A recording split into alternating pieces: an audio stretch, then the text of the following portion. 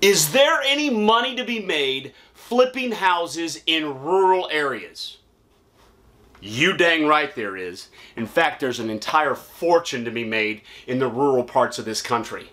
Too often I see real estate investors, they ignore anything outside of a population center and they're missing the boat. I'm going to break it down for you in this video. I'm going to share with you opportunities and the pitfalls of investing in rural areas. In fact, I've done a lot of deals out in the sticks in the middle of nowhere. Recently, a deal in Ohio, one of my apprentices named Joe, a lead came in. It was far away from his normal area, and he was a little concerned about it. He said, Phil, this is a long drive, and I've never been out there, and I don't think there's any industry or any jobs out there. Really are concerned about doing something right out this way. And I said, Joe, this thing's a home run. I'll fund the deal. So he picked it up for $100,000. I funded it. He ended up putting a lot of work into it, and it took a little while because it was a long distance for him. New roof, new HVAC, redid the kitchen, redid the baths. In the end, it just sold for $273,000. After closing costs, commissions, he gave the buyers a credit, of course the hard money lending fees, just shy of $100,000 net profit in the upper 90s. That was a big deal. One that one of my apprentices is working on right now in Pennsylvania, he picked it up for $125,000. He was pretty concerned about doing it because he thought that there wouldn't be any buyers. And I looked at the deal. It was a really well-built farmhouse, had a big barn on it, 5 acres, nice acreage too. And I said, no, Dave, this thing's going to sell fast. You would be surprised how many people want properties like this. And he said, Phil, you don't understand. This is Pennsylvania. This is Amish country. Nobody's going to want it. I said, Dave, this is a real deal. So he picks it up and he does a little bit of cosmetic to it. Before he gets it officially on the MLS, he puts a sign out front. And sure enough, this is a true story. Guy came up in a horse and buggy, an Amish individual, and made an offer $250,000, and the guy's getting a farm credit loan, and that should be closing in about 2 weeks. So that deal is going to make over $100,000, just shy of just about like 101 is the net profit. So is there money to be made in rural areas? You dang right. In fact, the deal that got me out of being homeless and living out of my truck way back in the day, that was in the middle of nowhere. I made over $56,000 on that deal, with my first deal with my mentor. So I'm kind of partial. I see the opportunity. In fact, let's turn our attention to where these opportunities are. The first reason why I absolutely love investing in rural areas is the lack of competition. Specifically, those are the people that are either trying to wholesale, they're trying to market for motivated sellers, they're applying creative real estate techniques. That's not happening in rural areas. And so it allows you to be the big fish in a small pond. Now, that doesn't mean that there aren't any sucker investor buyers out there in rural areas. There still are. There still are those good old boys with mattress money that still want to go buy a beat-up house and fix it up and resell it. But when it comes to the competition for you to get to the best leads, they're pretty much non-existent. So I love that. Love that about rural areas. The next thing I love about rural investing is that you have limited inventory for buyers to choose from. So when you're providing inventory, you're selling a home, you typically are one of the few that is trying to sell something. So you don't have to compete against a bunch of other houses in a subdivision. Limited inventory makes it easier to sell to buyers. There are buyers in rural areas. Make no mistake. There are still people always buying houses. I don't care what the economy, what the market's like. There's still always buyers. But the key is you don't have to compete with a bunch of other houses because you might be one of the few that actually is out there that's a nice enough home that a family or somebody wants to move into. Now, in addition to limited inventory, I want to talk about the fact that it's got the ability for you to do what I call creative terms, which is something that almost is non-existent in rural areas, but is under huge demand. I'm talking about offering a rent-to-own or offering owner financing. This is where someone comes in with $5,000, $10,000, $15,000, $20,000 to put down, but they don't have to qualify for a bank loan when they move in the property. It's a huge opportunity. We do a lot of that in rural areas because in rural areas they don't have a lot of inventory. They don't have a lot of these creative term inventories. Whereas in certain major cities and major metropolitan areas, there's a lot of other investors offering rent-to-own or owner financing. Not so in the rural areas. I also love that they have special loan programs for those properties in the rural areas, such as USDA rural loans. Farm Credit does loans. Sometimes United States Agricultural Department does loans. There's special loan programs which make it easier to sell to certain people that have less than perfect credit, that don't have the perfect loan application. That also makes it easier to sell these houses because now there's more loan options. A huge opportunity in rural areas is mobile homes, specifically mobile homes on their own land. And if you have a situation where it's considered a mobile home and there's something you have to file with the county or there's some updates you have to do, like straps here in Florida, you can convert that to real property from a mobile home, and now all of a sudden all these new loans come available and you're able to add tremendous value. We're doing a lot of mobile home deals. We like it when they're on their own land. When it's in a mobile home park, you're better off owning the park, because the mobile home itself is typically not something that's going to make you a lot of money. Sometimes, but usually you want to be in a situation where it's on its own land, and so what can happen is you convert it to real property from a mobile home. Huge opportunity here, especially in light of the fact that we have such a crisis of affordable housing going on. Statistics are showing that mobile home sales are just ballooning right now. They're booming because people can't afford stick-built homes, and mobile homes can be just an ideal solution for a lot of people that want to be homeowners. So, big opportunities here too. And I know the title of this video is Flipping Houses in Rural Areas, but let's not forget land. There's so much opportunity in flipping land and subdividing land in rural areas. In fact, I've got a great video called 10 Tips for Buying Land. When you're buying land, there are some angles you can take that can make huge amounts of money in the middle of nowhere. And this is not a new concept, by the way. One of my favorite country music artists, Travis Tritt, had a song many years ago called Country Ain't Country No More, and the chorus goes like this. The back 40 was sold to make up for hard times, and sold by the half-acre lot overnight. The houses went up, trees are cut down, and there went the finest deer hunting around. Incidentally, deer season is coming up for many of y'all. In fact, muzzleloader season starts tomorrow in North Florida. And deer hunters, they have a lot of money.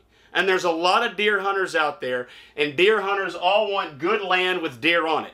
There's a lot of opportunity. I know people that do that. They buy land, they split it up, and they sell it to deer hunters. Don't worry, I'm not gonna quit my day job here, but I hope it gives you a little bit of insight that, look, you know, flipping land in the country it's been around a long time. And you know, I got this guitar in my hand. I was thinking about this. If you're like me when I was first getting started, homeless, living out of my truck, a complete failure, not making any money, you know, you get down on yourself pretty easily and pretty quickly. And what I used to do is I used to play this song, and it was my way of just keeping my head positive. And because I had a lot of negative influences. I had people telling me, you know, what are you doing? You're wasting your time. You got a college degree. Why are you doing this? Blah, blah, blah. And I knew my passion was going to be real estate investing. I know I had to stick with it. And when I didn't really have any other fans, and I didn't have any other encouragers, I used to play this song right here. Another song by Travis Tritt. I'm gonna be somebody. One of these days I'm gonna break these chains. I'm gonna be somebody someday. You can bet your hard-earned dollar I will. Back then I didn't have a really expensive Martin guitar, so that's the other nice thing when you make some money. You get yourself some good instruments. Alright, well, I have absolutely distracted myself here. Let's get back to the focus. Next, let's talk about pitfalls. A huge pitfall with rural area investing has to do with comps. There's going to be a lot less comps. And the properties that you're selling are going to be unique. Some are going to be on more acreage, less acreage. You're going to have a big house, older house, smaller house, big barn, small. I mean, all kinds of things, right, that are going to make it more difficult. But that's the key.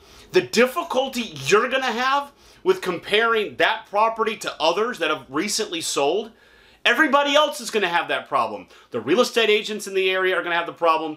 The homeowners themselves, that's why the Zillows and other AVMs of the world are not going to be able to accurately determine the value. So it's more of an opportunity, in my opinion, than it is a pitfall. It can be a pitfall if you don't study them correctly. I spent a lot of time in my training with my apprentices on this subject of what you do when there's difficult properties to comp. How do you handle those situations?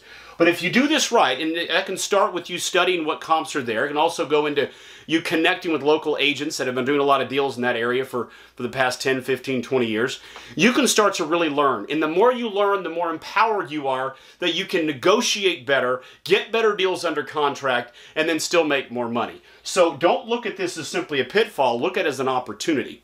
Now, in addition to comps, one of the things that you run into with rural properties that you may not have dealt with if you've ever just done deals in the city, and that's going to be you have a new set of utility considerations.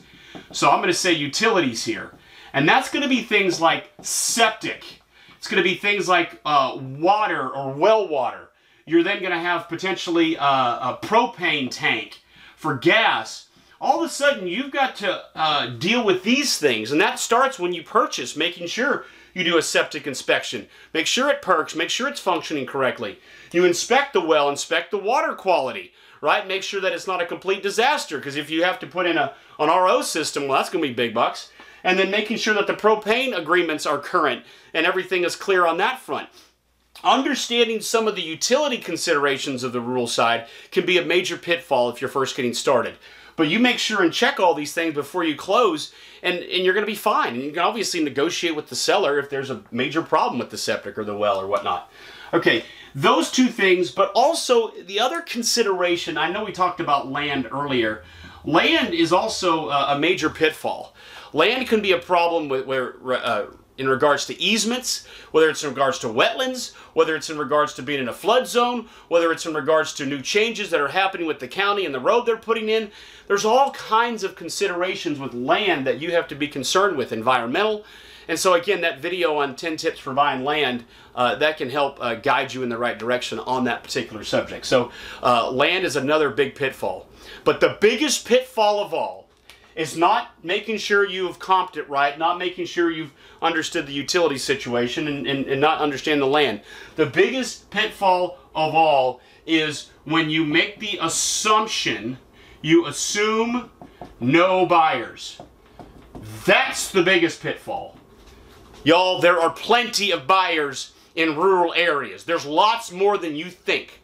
And so just because they don't have a lot of jobs around there, just because it doesn't look like anybody lives there, doesn't mean you don't have people who want to buy.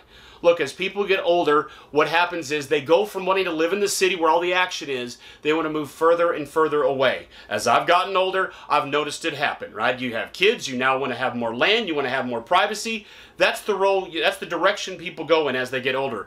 And there's a lot of people getting older right now. They want to have more land. And so there is a lot more buyers than you think. So to assume there are no buyers is the biggest pitfall of all. All right, y'all, well, I hope you enjoyed this video on flipping houses in rural areas. It's an absolute home run. In fact, if you have been doing this business for any length of time and you're struggling, you might want to consider, instead of pointing your guns closer toward an urban area, perhaps turn the other direction and go out a little bit in the country. We had an apprentice of mine who was focused in a major metropolitan area. He made some decent money.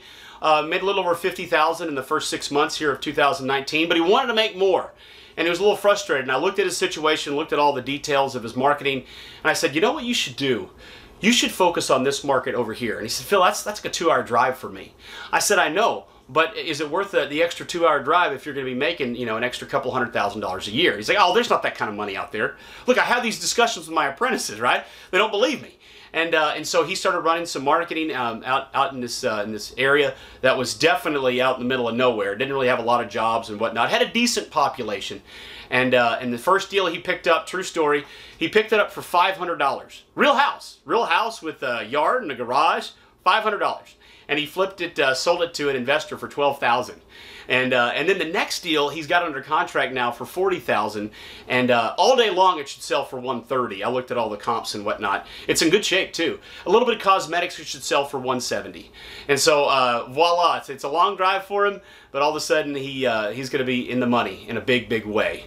So I hope this encourages you. I hope this excites you, especially if you live out in the sticks, live out in the country. There's plenty of opportunity in your own backyard. backyard. All right, well, I'm Phil Pustiowski with freedommentor.com. You can get access to my book, How to Be a Real Estate Investor, absolutely free in these videos. You just click that link right there. If you have comments, questions, and those kind of things, put them down below.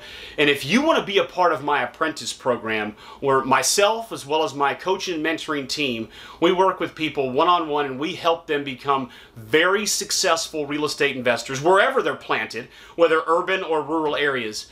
Consider my apprentice program, consider applying for that, and that could be a game changer for you. All right, for everybody else, if you already applied, you're already in our program, or you already read my book and all those great things, make sure you watch the video on the 10 tips for buying land. That goes hand in hand with this training on investing in rural areas. Thanks, everybody. See you in the next video.